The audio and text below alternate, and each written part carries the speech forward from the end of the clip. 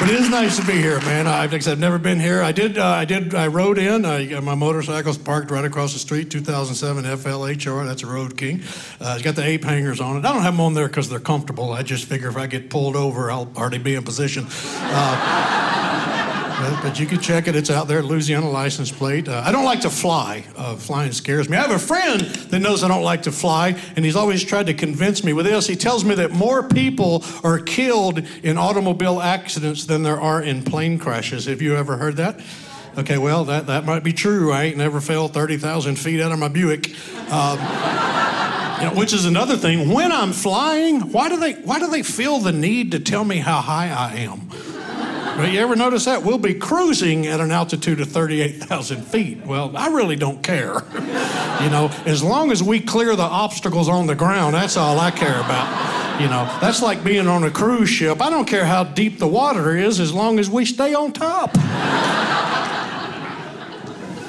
They try to appease you with that one on the airplane. They'll tell you, they say, in the event of a water evacuation, your seat cushion will turn into a flotation device.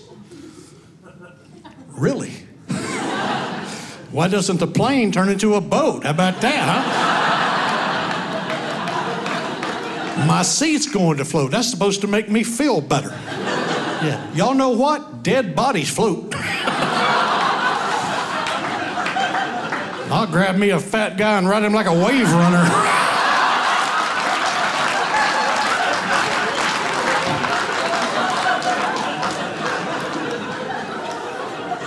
Too much crazy stuff going on out there with airplanes. I'll tell you why I bring this up. I went to see this movie recently that just came out called Sully, starred Tom Hanks, and it was about that U.S. Airways passenger jet that took off from LaGuardia Airport, and it flew in a flock of birds, and they had to turn around, but they couldn't make it back to LaGuardia, and Sullenberger had to land in the Hudson River. Do y'all remember? It landed into the Hudson River. How many of y'all remember that photo op of the jet floating on top of the river?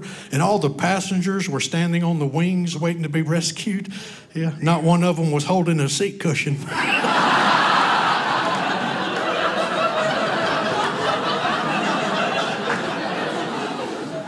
I think I figured it out. That's probably the first thing you soil when you find out you're going down. Right? You'll be like, I don't believe I'm going to be taking that with me. Well, no, ma'am, it used to be blue. You guys should make the back of the seat the flotation device. I travel all over the country doing this. Like you said, I work on board Carnival and Princess Cruise Lines. I get to go all over the country, all over the world, actually. I was just in the Caribbean. You walk down the beach in the Caribbean, all they want to do is braid your hair. And I'm not going to do that again because it's itching like a son of a gun. I know. I think it's these little beads that they put on here.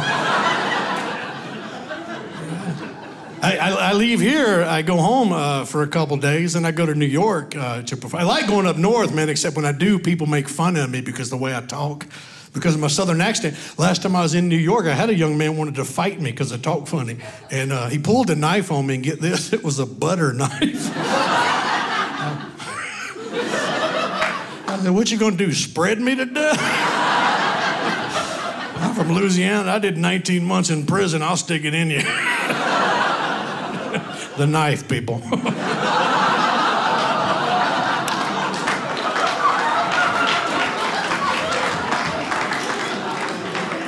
Let me tell you this. I've been in this business almost 30 years. Let me tell you the strangest thing that's ever happened to me in my career. I was doing a show not long ago. Well, I say not long ago, 3 or 4 years ago, little town called Pikeville, Kentucky.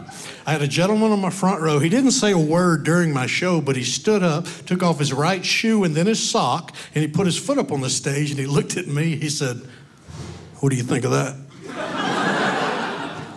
Right? I looked down. This man has 6 toes. And on my mother's life, I'm not making this up, this man has 6 toes. He said, what do you think of that?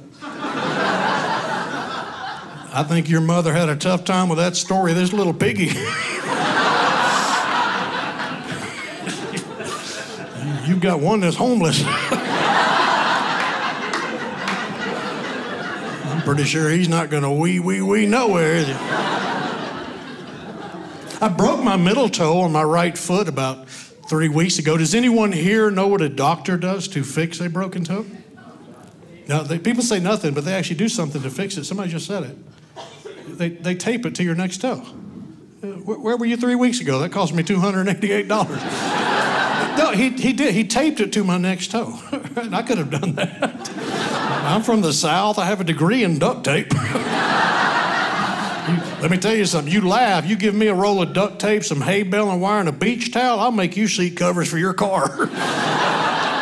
He taped it to my next toe. I walked out of there thanking God I didn't break a kneecap.